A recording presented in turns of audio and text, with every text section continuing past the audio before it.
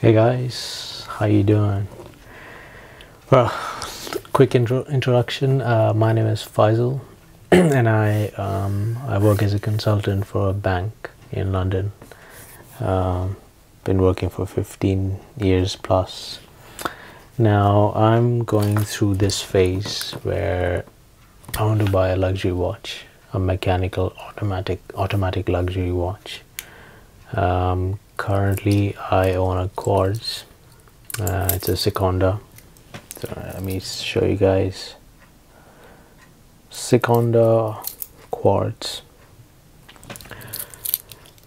It's a nice watch. The bracelet is very comfortable. It's a little chunky, at least for my wrist.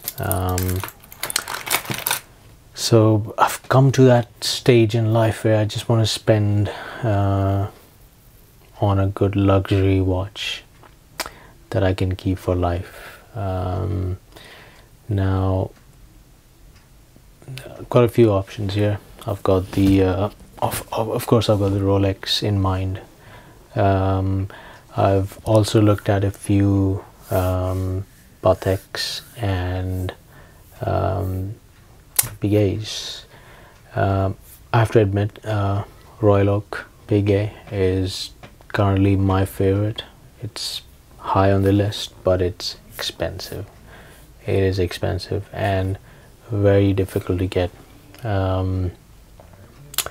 I wrote to a few authorized dealers here in London, asking if I can finance one of them, and they basically said, you know, they don't allow financing a Piguet. And the reason that they gave me, I'll just read this out to you guys, is they said watches like these are hard to come by.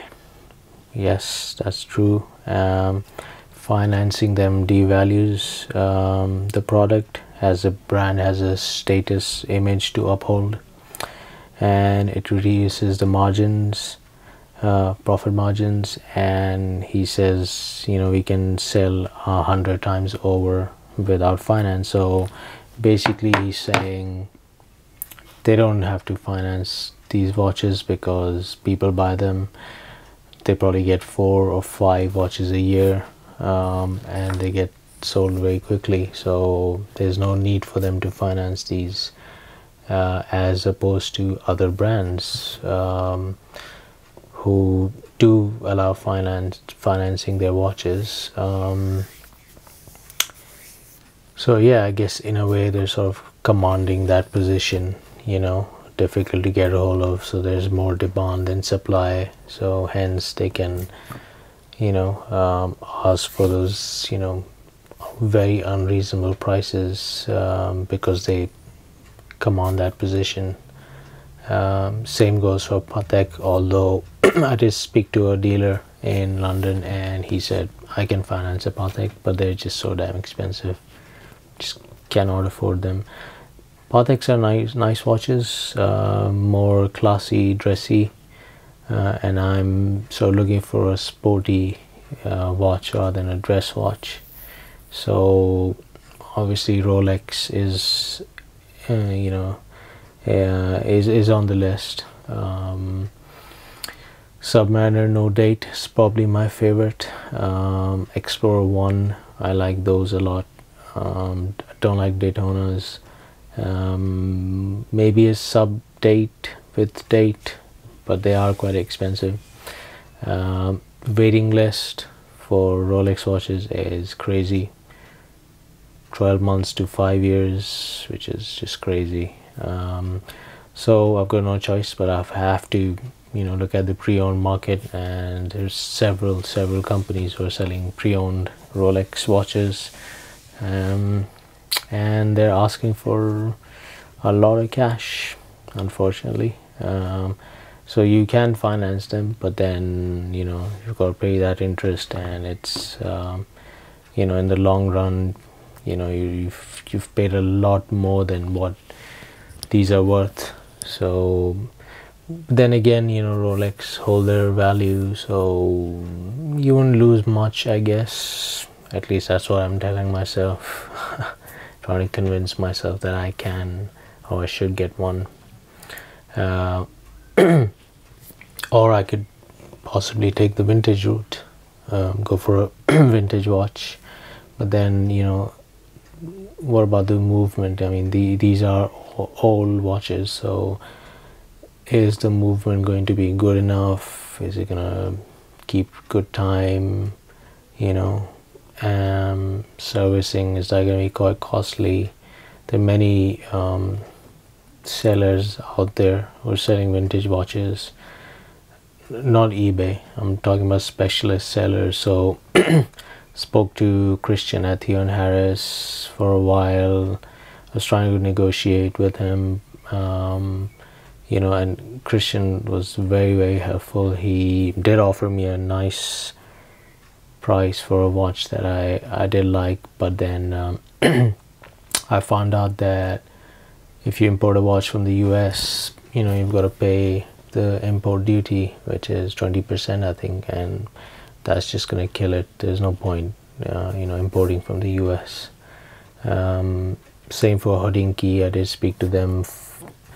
You know, there are a few watches that they were selling which I liked, but then again, you know, 20% VAT on these watches is just not worth it. So, you know, I'm gonna stick with, you know, companies who are selling inside the UK, within the UK. There's a very nice gentleman called Chris at Sonning Vintage Watches. He has nice pieces, nice vintage pieces. Prices are okay, reasonable, but then, you know, they are old watches, so I'm a little scared that, you know, if I go for a vintage piece, that I might end up with something that will require servicing, or the movement's going to be too old, rusty. You know, I'm just going to end up with a bad watch, and that's what I don't want. So, you know, I'm considering watches that are, you know, no more than 5 years old, something like that. There are a few decent Explorer 1s out there.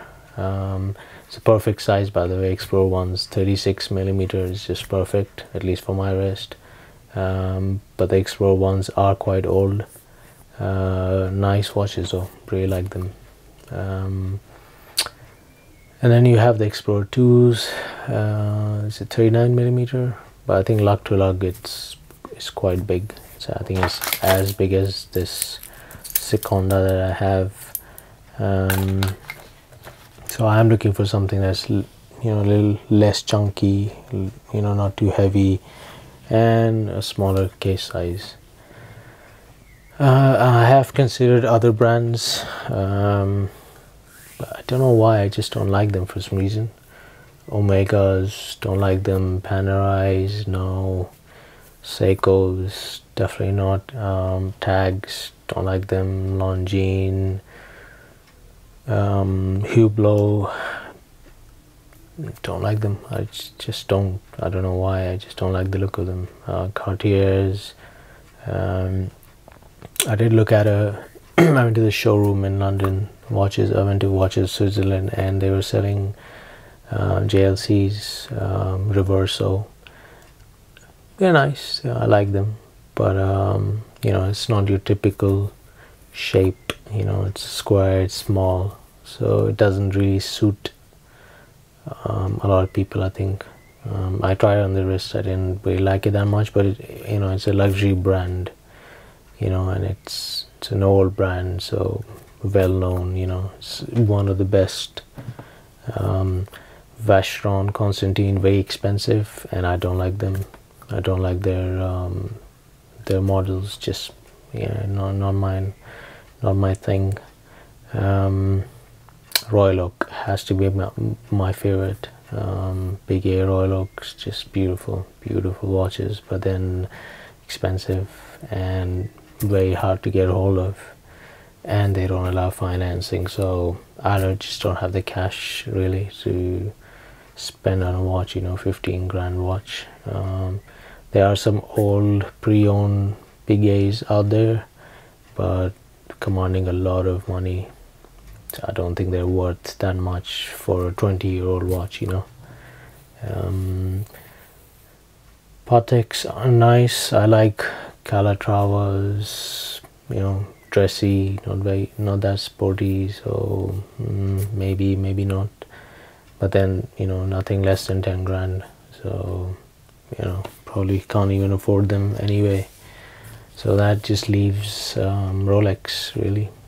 And I just cannot decide. Well, one, I cannot decide which model to get, and two, should I get an automatic mechanical watch? Should I or should I not? Or just stay with the Seconda quartz? You know, watches basically tell time, you know, nothing more, unless you get an Apple Watch, which is very functional, no doubt about it. Very functional, very useful, you know. You can check your heartbeat, you know, all those exercise related apps, get all your notifications on the wrist. Very handy. But then the thing I don't like about smartwatches is you gotta charge them every night, and I hate that. I did own an Apple Watch, I think that was number 2, and I sold it almost immediately. I think after a week I was just fed up of charging it every night. So, but they are, you know, cheap, and they do more. So not just a watch, you know, it's more than that. So I am considering it, but you know, you guys tell me. What do you think? Should I go for an Apple Watch, or save up and go for a Rolex, or, you know, push it a bit more and just go for a Royal Oak? Just beautiful, just love them. Yeah, I just can't decide. If you guys own a luxury watch, please do tell. Is it a good idea? Is it a bad idea? If you are looking to sell, you know, please get in touch. You know, if I can afford it and if it's in a good condition, I might consider buying it. But you have to be in London, obviously, or in the UK. But yeah, please share your thoughts. I just can't decide. It's crazy, I know, but I need to know, because I'm just obsessed at the moment, and it's taken over my life. You know, I'm just constantly browsing on the net when I'm going to work, commuting to work. I'm on the train and just constantly looking at you know, pre-owned watches, new arrivals on Watch Finder or some other websites. So really, you know, I need to decide, you know, should I get one or just forget about it, just keep the Seconda quartz and just live with it and be happy, or should I get an Apple Watch instead, a smartwatch? Yeah, do tell me in your comments. I'd love to hear your thoughts on it, please. And if I do end up buying one, obviously I'll post a video and share that with you guys. So yeah, I hope to hear from you guys soon. Any potential sellers or enthusiasts who know about watches, you know, I'd like to hear from you. So until then, this is me signing off. My name is Faisal, and I hope to hear from you guys soon. Take care. Bye bye.